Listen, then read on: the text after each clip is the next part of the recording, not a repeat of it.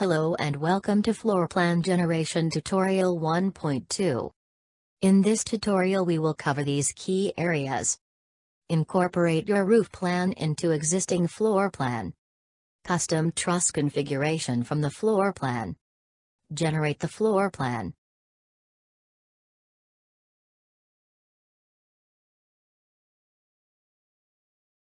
Let's get started. For this demonstration I have drawn a basic 6 meter by 6 meter floor plan with some interior walls. I will draw the truss layout and configure some of the trusses according to location and load points.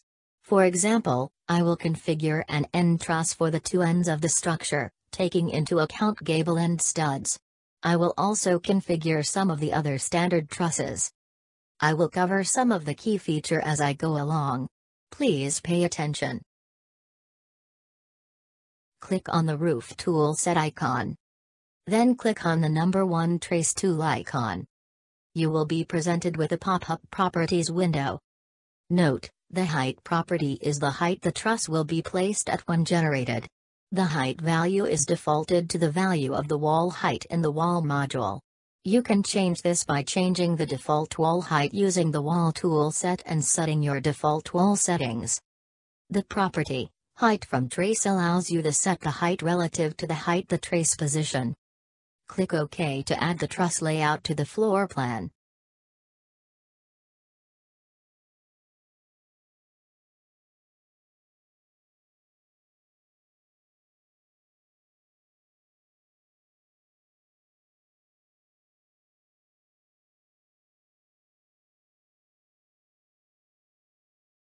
Note, you can use the shortcut key J on your keyboard to swap the drawing offset either to the left, right, or center.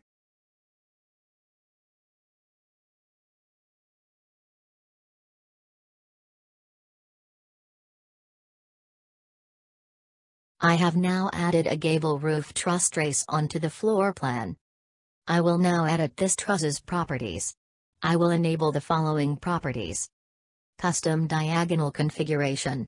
This will allow me to specify the exact points the diagonals should be placed. My intention is to align the diagonals with stud frame configuration. The second property I will change is the end truss mode. This will change the truss web configuration to vertical profiles only. This is ideal for trusses that will sit at the end or beginning of a typical structure.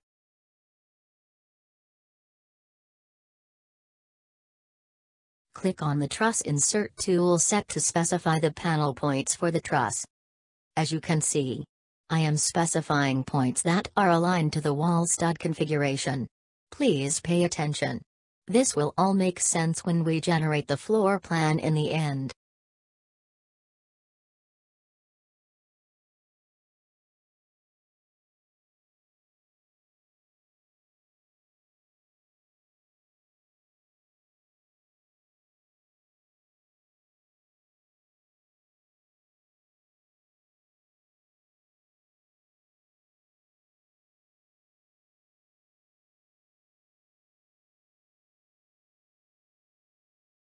I am now inserting the rest of the truss layout into the floor plan. I will go ahead and edit the configuration for the relevant trusses.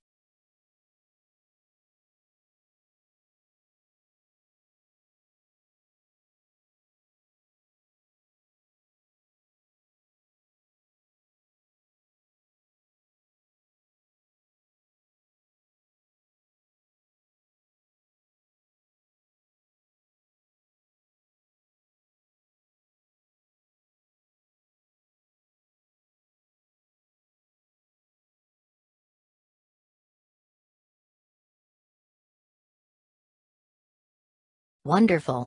Thank you for being patient. We will now generate the truss layout as well the floor plan.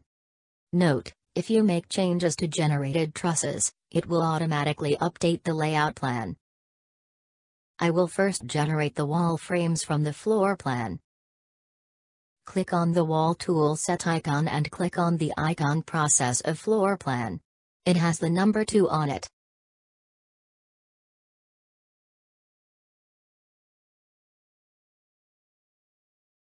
Great. Our walls have generated perfectly. We will now generate the trusses. Click on the roof tool set icon and click on the process truss plan icon.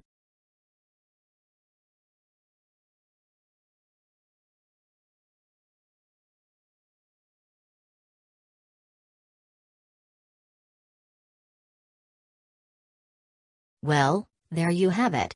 It does not get more easier than that.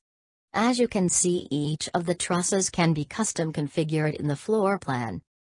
Note, you will follow the design specification from the engineer in charge when designing your truss configuration. This concludes this tutorial. But before you go, I have something to get off my mind. My husband said to me that the spark between us had gone. So I tasered him. I'll ask him again when he wakes up. I might need to recharge my taser just to make sure there is enough sparks. I am telling you this in the hope I made the right decision. The decision being setting the voltage to 50,000 watts, instead of 500. Pray for us. Take care and be sure to look out for the next tutorial. Goodbye.